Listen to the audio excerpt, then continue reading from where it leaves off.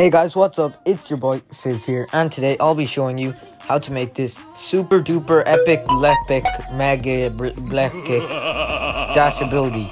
I already set everything up, so go to the description and grab the pack and we'll get into it.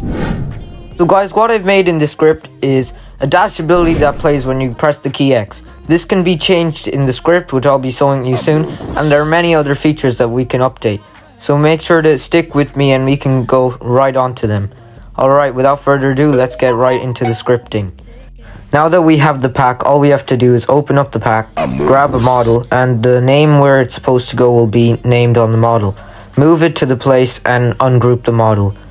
Then you'll be done with that. Nope. All you have to do is do that for both of them. Then you're done. There's a sound inside the dash script, so you can change that to whatever you want. So now let's go to the script. So pretty much there's some configurations. The original FOV, which is pretty much what the FOV of the game is.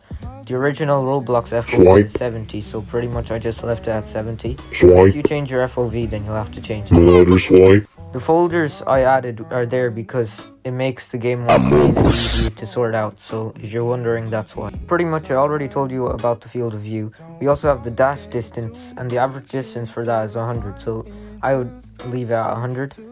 And there's also the dash cooldown, which is 3 seconds, and you can change that to whatever you want, pretty much. There's also a really important thing, which is the animation ID.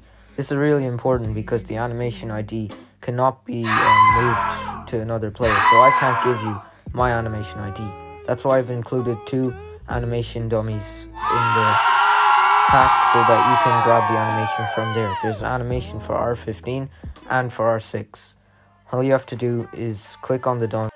Who you calling dummy? The top right corner and make sure the animation is action and publish it to Roblox. Then copy the ID, close out of that, go into the dash script and go ahead and paste that inside the animation ID, and then you're done. I also added this one extra script which I think is really nice. I didn't make it myself and it only works for R6. So if you're not using R6, then you can just get rid of it. It just makes the character look nice, so I'll just show you testing that out right now. Pretty much what it does, it makes the character kind of like lean forward, lean back, lean right, and it looks really cool. So if you want to keep that and you're using R6, then you can keep that if you want. I didn't make it, but it is free, so if you want it, then go ahead and use it. Alright, now we'll go into the dash. The dash looks really nice. I think the animation looks really nice as well.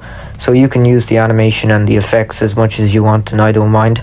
Just make sure to like, subscribe, and don't forget the notification bell for when I upload another video. Thanks.